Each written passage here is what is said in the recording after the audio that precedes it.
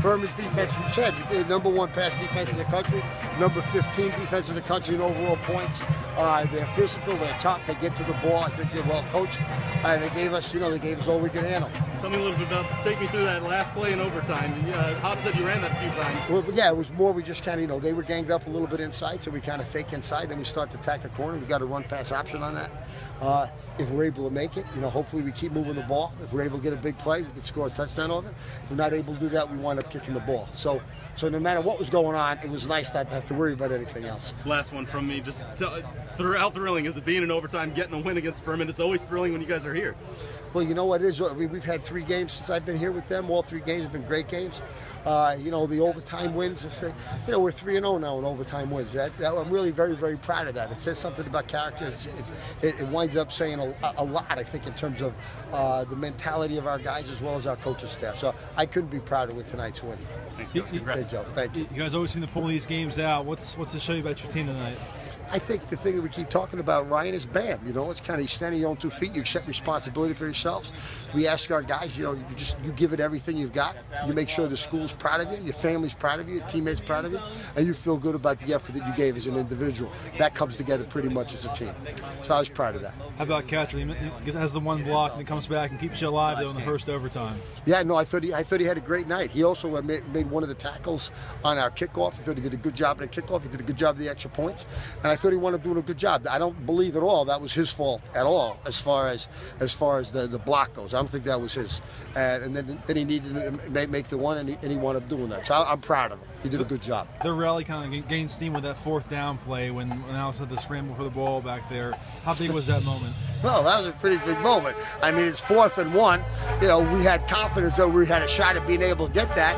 And then, I mean, Kevin's done a great job at center all season long. He had a good game tonight, but you snap it over the head, we lose 35, 40 yards, on a critical game where we could kind of put the game on ice. But you know what? We came back from that.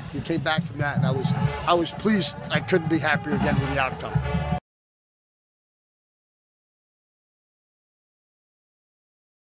Just thinking through your emotions tonight. Wild game. Yeah, our emotions are good. We came out with the win, and all the guys really rallied together tonight. The defense had the stop when we needed it, and the offense put it in the end zone when we needed it, and it worked out well. What do you think when they block Alex's field goal in the regulation when you go to overtime? What's going through your mind at that point? You can't let your emotions get too all out of whack. You got to stay poised. You got to stay calm, and you got to realize there's still a game to go out and win. And I think the offense as a whole, we stayed calm, and we realized we're going to have a chance to go out and win the game, and that's what happened. When they missed that field goal, you have your opening at that point. Just take me through your mindset entering that last drive. The defense did great. They got a stop when they needed it, and as an offense, we knew we were going to go and punch it in the end zone, and we ended up doing so. So you weren't going to settle for a field goal. You wanted to put it in the end zone. We wanted to put it in the end zone. Leave no doubt. Just a relief to escape this game and win. How do you view this? It's exciting. We need games like that. Games like that really show you what kind of team you are.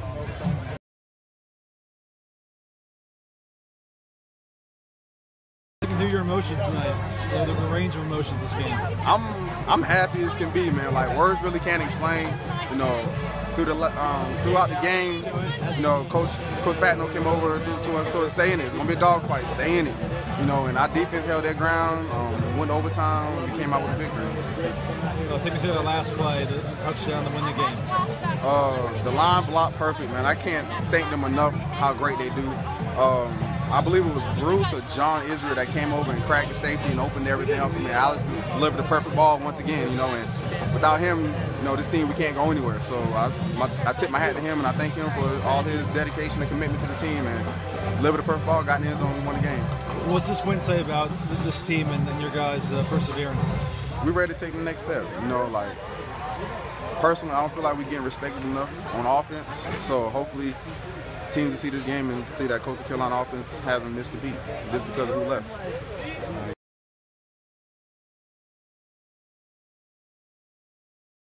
Picking through your emotions there, having the one blocked, and then in the regulation, you guys still pulling out. The one blocked, it was a heartbreaker, but it's like I was saying earlier in the week, you just can't dwell on it. All the coaches came up to me, all the guys came up and said, hey, we could get another one overtime. It's like, we got to need you to bang it through. And I knew the snapping hole was always going to be there, and it was just left on me to, do my part. What was the feeling for you to see it go through and get the game going? Just to see that kick going through, it's just a big confidence booster. Starting with the season I've had. I definitely had my sophomore year started Furman, came back with Furman, just went back to the basics, and it's kind of ironic. The place I started at, we're just keep going. So.